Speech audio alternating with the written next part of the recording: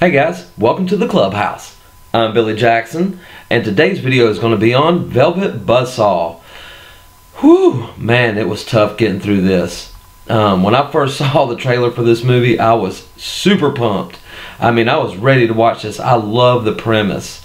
You know, and this is no spoiler or anything, but if you've seen the trailer, you know it's about, you know, this art gallery, and there's a man that dies that had all these weird paintings, and they start selling the paintings, and the people that are buying the paintings end up dying, or you know.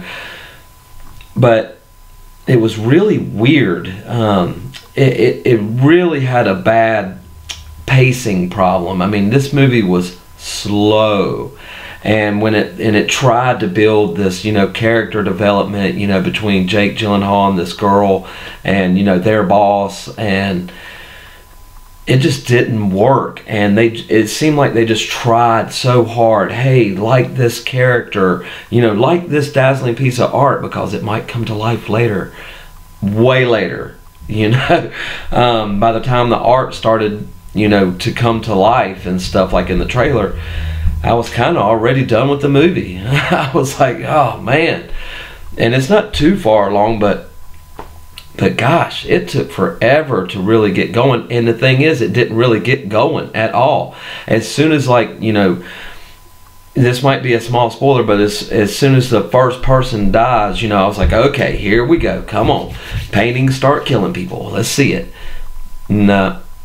Just drug on until the next thing happens, and then it's gonna drug on, then another thing's gonna happen, and then there's something that you think's gonna happen and it doesn't happen. And I was just really confused about a lot of scenes in this movie. I mean, it just made me feel like, why was I even watching this scene? Because they, you know, this one character they bring in, and if you see it, which I don't think you should, if you see it, you'll know who I'm talking about. You know, Jake Gyllenhaal's girlfriend's, you know, guy she cheats on him with, or whatever you want to call it. You know, he starts looking at a painting and is like, oh my gosh, if you look at it long enough, it starts to move. And she's like, don't look at the painting and all this. And he was like, no, I want to buy it. And I thought something was going to go in the direction like, man, I hope that painting just leaps onto them and just kills these people.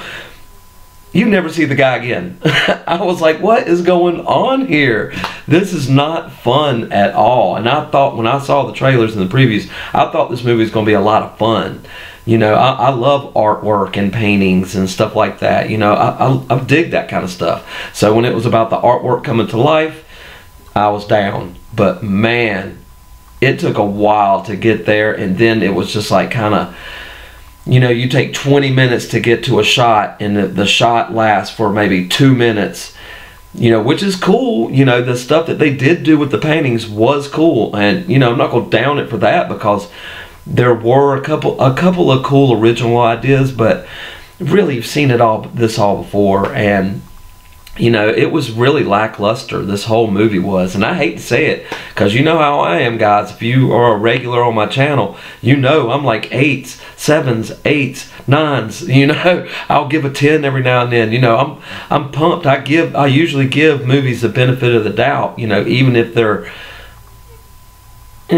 some movies are just terrible and you should never see, and I'll tell you that. But I just got to give you my honest opinion on this. I went in high expectations, thinking it was going to be great, but I was really bored and didn't really like it. So I suggest skipping Velvet Buzzsaw. I wish Netflix would get, you know, on board with some more, you know, real grittier content, and not, it just seems like they're just throwing stuff at the wall and hoping it sticks, and then if it sticks, they just roll with it, whether they think it's great or not, you know. And some of these Netflix originals are really letting me down, you know. I did like Bandersnatch, is the best one that I've ever seen, so I definitely suggest watching that one.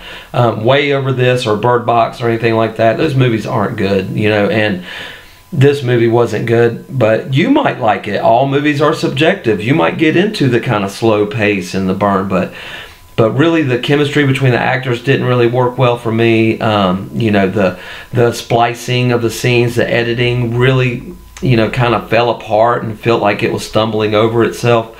So that's why I didn't like the movie. But you guys might like it, so check it out if you want. But I no longer do ratings, so I'm not giving it a number or anything. But if I did, it'd be under a 5. I know that. But I'm just letting you know that I didn't like the movie, but you might. So go check it out if you want to, guys. But if you want my honest opinion, I was bored to death. But have you seen Velvet Buzzsaw? What do you think about it? Let me know in the comments below. Until then, you know what to do. Make yourself happy every day. And the only way to do that is to remember, the only thing stopping you is you stopping. Bam!